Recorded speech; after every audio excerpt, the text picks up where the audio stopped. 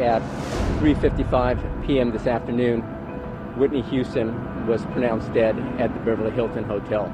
God bless you, Whitney.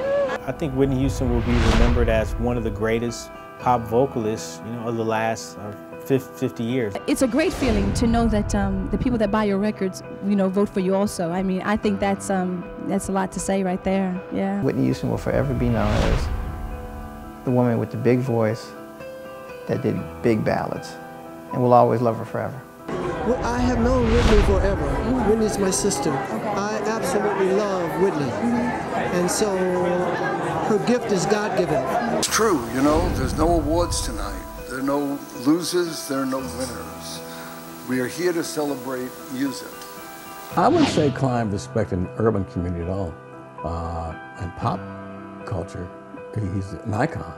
But as for the African-American or urban community, Clive was just another white record promoter. If it was the Whitney Houston pre-Grammy party, then that's one thing.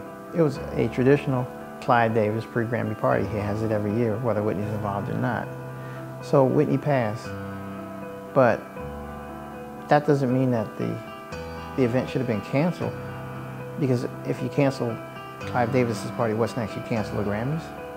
My order is that you're to return to this court when you are released $8,000, which is the amount that's owed in child support. I think Whitney had more class than Bobby, if you don't understand. So she was in a class by herself.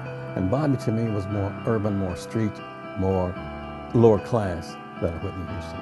We all have to share part of the responsibility, because if you didn't ever reach out to Whitney and say, hey, Whitney, is there anything I can do for you?